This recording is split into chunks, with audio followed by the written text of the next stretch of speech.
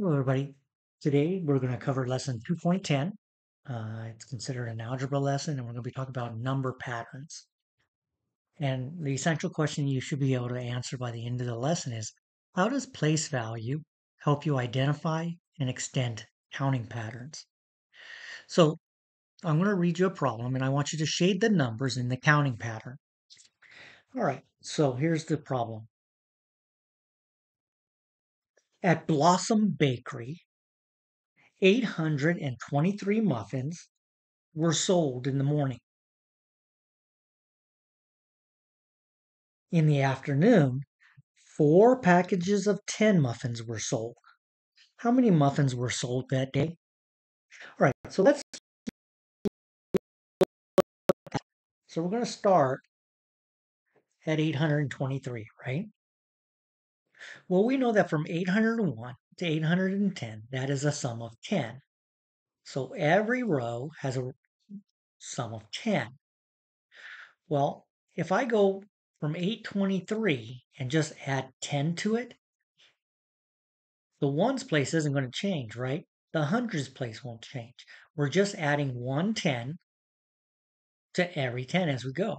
So our first package of 10 would put us at 833. What would our next 10 be? Well, our next 10 would be 843. Our third 10, 853. Our fourth 10, 863. So you should have come up with 863. If they started the morning, if they had sold 823 muffins in the morning and then sold 4 packages of 10 in the afternoon. So they would have sold 863 muffins that day. All right, let's look at page 94. So look at the digits in the pattern. In the numbers. What two numbers are next in the counting pattern? Right, so we know that we have 100, 110, and 4 ones. So we have 114. This one we have 200s and 110 and 4 ones. So we have 214. So the only thing that changed from this number to this number is we added 100. Here we have 300s, 110 and 4 ones. So again, the 10 and the 1 didn't change. We still have 14. All we did was add another 100. We added another 100 in this picture. Now we have 400. So what do you think would have to come next? Well, if we were drawing it, now we would have 500, right? Because we're adding 500. So we'd have 514. And then our last one, we would have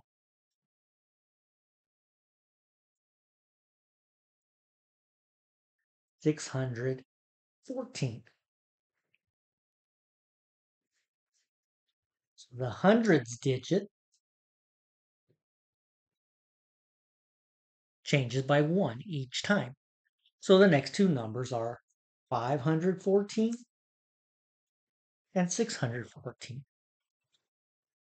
All right, so look at the digits to find the next two numbers. What is changing? So 100, 100, 100, 100. 7 ones, 7 ones, 7 ones, 7 ones. The only thing that's changing is the tens. 30, 40, 50, 60.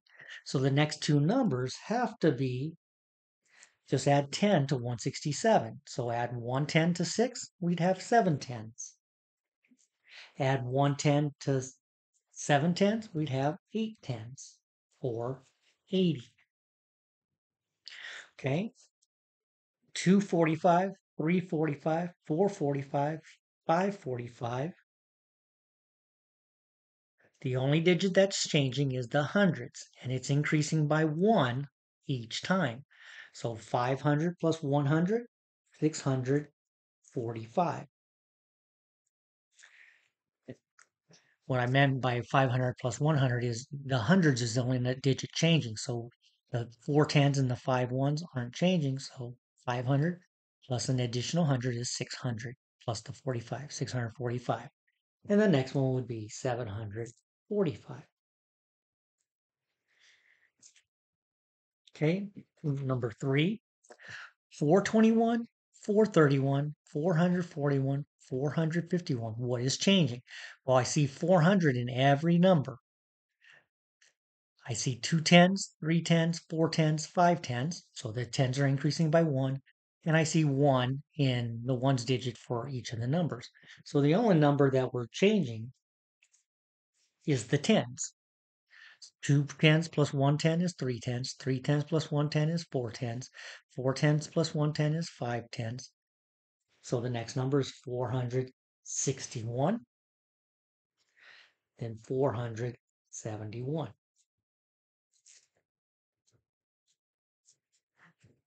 And finally on this page, number 4, 389, 489, 589, 689.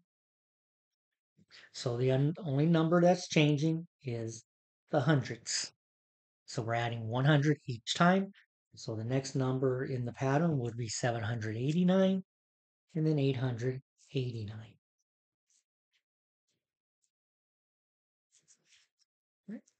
All right, let's look at page 95. Look at the digits to find the next two numbers. 193, 293, 393, 493.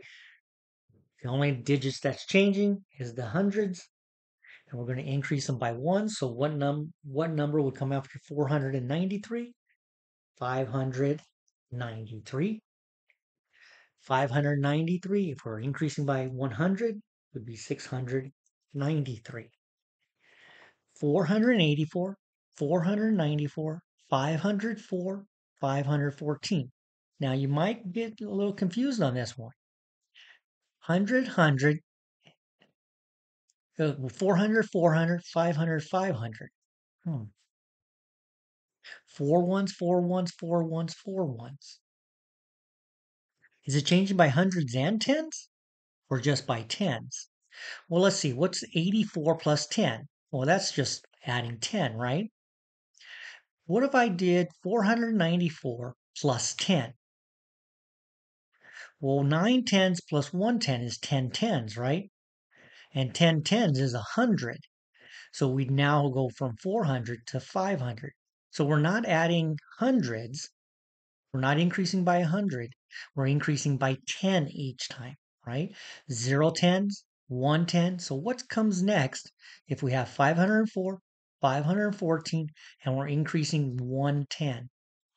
110 plus 110 is 2 tens. So 524. 524 plus 10, 534. 500, 600, 700, 800. 900, right? We're just adding 100. Now, what happens though when I go 9 hundreds plus 100 more? That would be 10 hundredths. Well, 10 hundredths has to be written as 1,000. Okay. 655, 665, 675, 685. We are increasing by 110 in each number. So we're going to go to 695. Now, what happens when you add 9 tens and one more 10? We would have 10 tens. 10 tens is 100, so change to 600 to 700. We'd have 705. All right, number 9. Mark read 203 pages. Laney read 100 more pages than Mark, and Gavin read 10 fewer pages than Laney. How many pages did Gavin read? Right. Well, let's start with what we do know. We know that Mark read 203 pages. We know that Laney read 100 more pages. So if we just add 100 to 200, we have 200 plus 100 is 300. So 303. And now Gavin read 10 fewer pages than Laney. Well, remember that 10 tens is 100, right? So if we take one of the tens away from Laney, Gavin would have 9 tenths. So his would be 293. Right? 303, 293, 283, 273, so on. So Gavin read 293 pages. All right, let's look at page 296. Not 296, 96. Number 10, solve. There are 135 buttons in a jar. After Robin put more buttons into the jar, there were 175 buttons in the jar. How many groups of 10 did she put into the jar? All right, so let's see. We're starting at 135 and we're ending at 175. How many groups of 10 did she put in the jar? Well, let's just do that. So this is our starting point, and we're adding 4 groups of 10. So 145, 155, 165. So this was our starting point. We've added 1 set of 10, 2 sets of 10, 3 sets of 10, and we need another group of 10, so 175. So how many groups of 10 did it take for us to get to 175? 1, 2, 3, 4. She added 4 groups of 10 buttons. How did I solve the problem? I used a number pattern.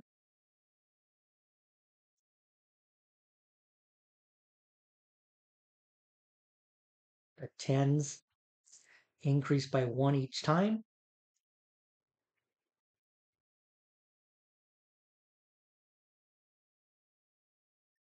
Took me 4 additional 10s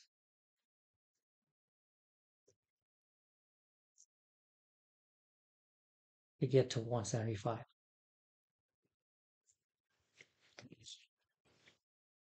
So all we did was use a number pattern. We know that 10s is going to increase by 1. So we went from 3 tenths to 4 tenths, 4 tenths to 5 tenths, 5 tenths to 6 tenths, 6 tenths to 7 tenths. And then we counted how many groups of 10 we have. 4. All right, write the next number in each counting pattern. 162, 262, 362, 462. The only difference I see is that the hundreds is changing by 1 each time. So 462, 562, 347, 357, 367, 377. The only change I see is that the tens is increasing by 110. So 377, which is 7 tens. 7 tens plus 1 more would be 8 tens. So 387. 609, 619, 629, 639. The only digit that's changing is the tens, and it's increasing by 110 each time. So the next number has to be 649. Okay, so that's it for this lesson on using number patterns. So until our next lesson, I will see you soon.